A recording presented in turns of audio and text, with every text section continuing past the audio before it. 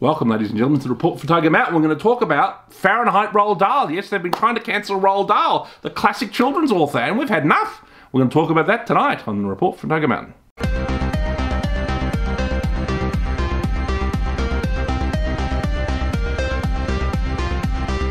All right, ladies and gentlemen, this is about Roald Dahl. I'm sure you're familiar with his work, James and the Giant Peach, Charlie and the Chocolate Factory, many other classic, children's books, we all grew up with and that are classics, And I guess he was known for his kind of, how would you say, colourful description of kind of, like the kind of children who were misbehaving or were kind of obnoxious, or maybe they were fat, or they were this or they were that, and he would sort of often mock children who went to extremes in childhood, and obviously in Charlie and the Chocolate Factory with those 6 characters who get sent down chutes or whatever, and then the one decent child who ends up with the golden ticket ending up inheriting the Charlie and the Chocolate Factory itself. So he's a classic author, and what's interesting is, obviously, when I originally wanted to do this report, he had sort of been cancelled, and the estate of Roald Dahl had agreed to censor his work. But there was such an uproar, because even people on the left, even people like not really, I guess the current Tory Prime Minister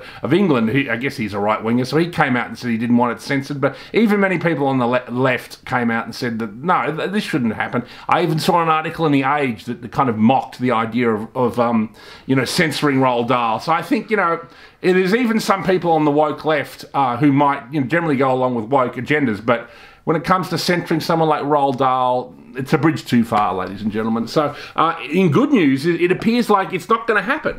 The censoring of Roald Dahl has been rolled back. You know what I mean? It was a bridge too far for them. I think maybe it might appear in some form, a censored version of Roald Dahl might appear online or something.